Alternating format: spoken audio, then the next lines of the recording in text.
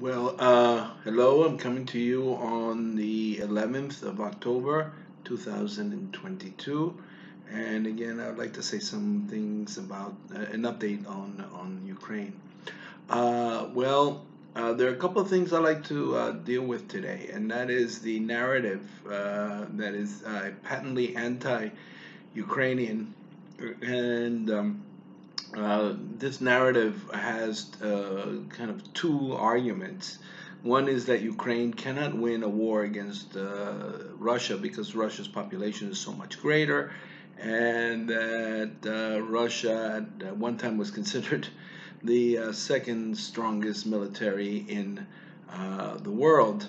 I would answer that by saying that Russia is now the second best military in Ukraine. But let's just take that argument and kind of put it aside. And that is just by saying that the current military situation favors the Ukrainians. And in fact, someone as up on the Russian military as Michael Kofman, who is a analyst with the with CNA, and with the Keenan Institute at the Woodrow Wilson School, has said that there's a distinct possibility, a very strong possibility, that Ukraine will defeat the Russians by next year, sometime late next year. This analysis has been confirmed, or at least has been agreed to by people as capable as Lieutenant General retired Ben Hodges and former CIA and retired General David Petraus. So the Russian military, which has taken, incredible casualties and has suffered just devastating losses in material, in armaments, is poised to be defeated. I don't think any sensible analyst looking at the situation would disagree with that. And most analysts, I think, are seeing Russia's defeat on the horizon. So that argument, I think, can be easily dispensed with. The second argument, that is that the United States is harming itself economically by supporting the Ukrainian war effort to the tune of $40 billion, I think that is easily answerable. There are two arguments. One is the deontological argument that people have a right to live in peace and should not be invaded, and in order to support a rules-based international system, we should expend the necessary funds to assure a Ukrainian victory. Otherwise, Putin will continue to destabilize the region, and we may be forced to defend NATO on the basis of our alliance obligations. This would entail tremendous losses in economic terms. That is, I don't think conventional military arguments against facing Russia, I think, have been dispensed with, given the inner rot of the Russian military, which is incapable of doing almost anything except targeting civilians.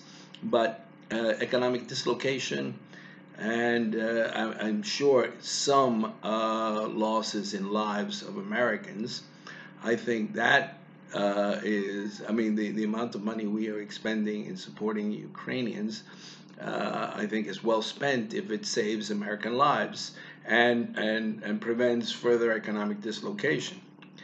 That is the kind of deontological argument. That is, people have rights to live peacefully. We don't want any more bloodshed, so the quicker we end this war, the quicker we can get back to some type of normalcy, and therefore prevent any greater loss of life. But just in cold terms, in cold realpolitik terms, the investment we are making in providing support for the Ukrainians at the cost of $40 billion, which I would argue even twice, three times that it would be worthwhile.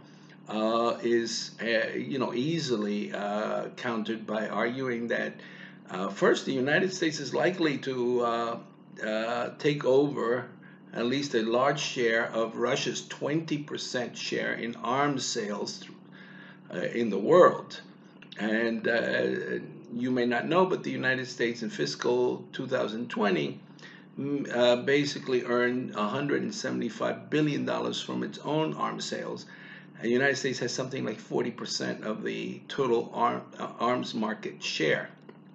Russia has about 20% of the market share. And in 2019, in 6 months, it earned about $6 billion. That suggests that Russia earns somewhere between 10 and 12 billion dollars a year in arms sales.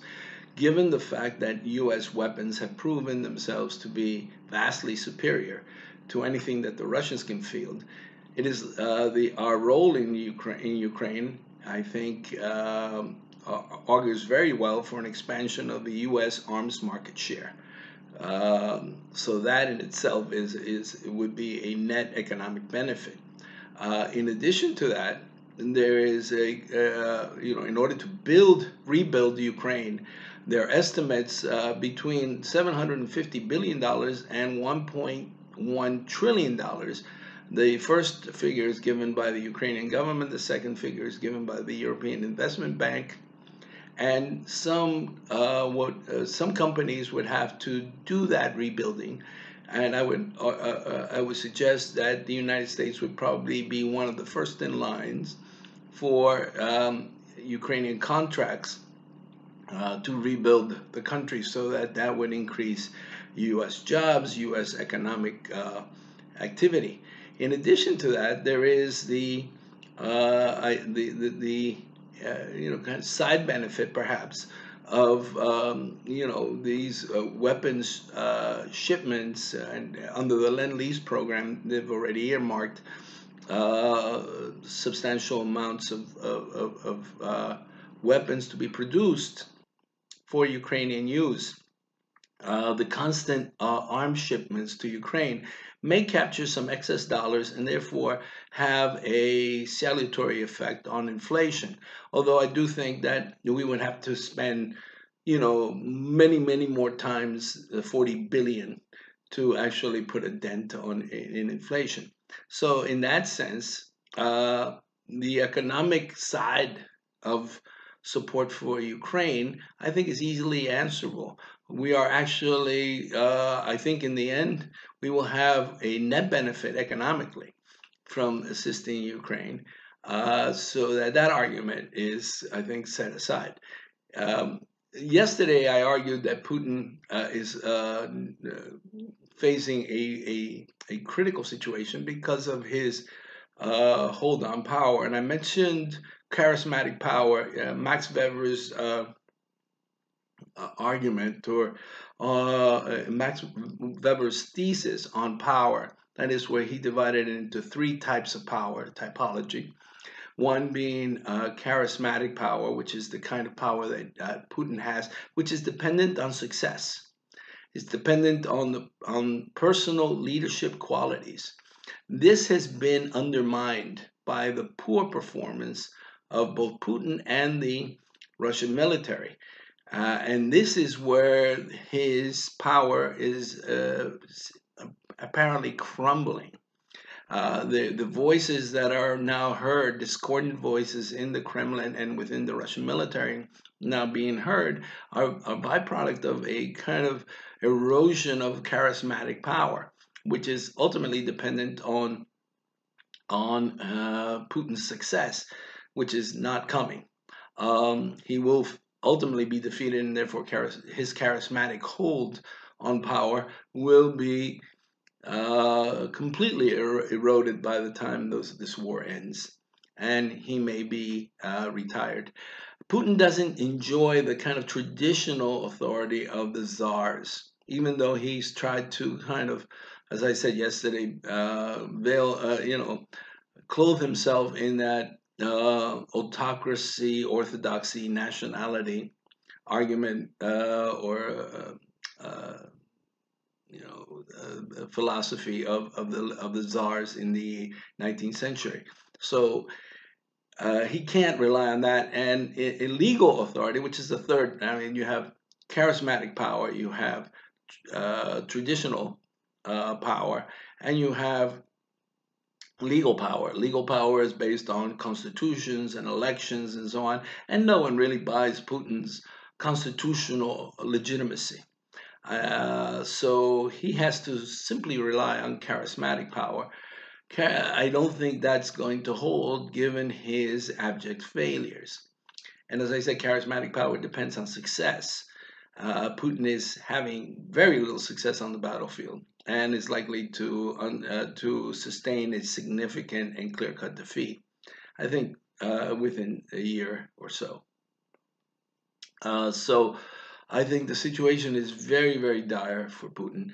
And only those like Tucker Carlson, who's a vacuous fool on this topic, who think that Putin is going to win, when no credible military analyst believes that now. And I would urge you to look up Michael Kofman, Kofman, on YouTube. And Perun, I mentioned that YouTube provider, Perun, as well. Their analysis goes directly against the idea that Russia can succeed on the battlefield. Russian military the inner rot is staggering. To me, it's just unbelievable that any nation could invade another with the inner rot of its military. So I expect Russia to be defeated. I expect Putin to be removed. Thank you.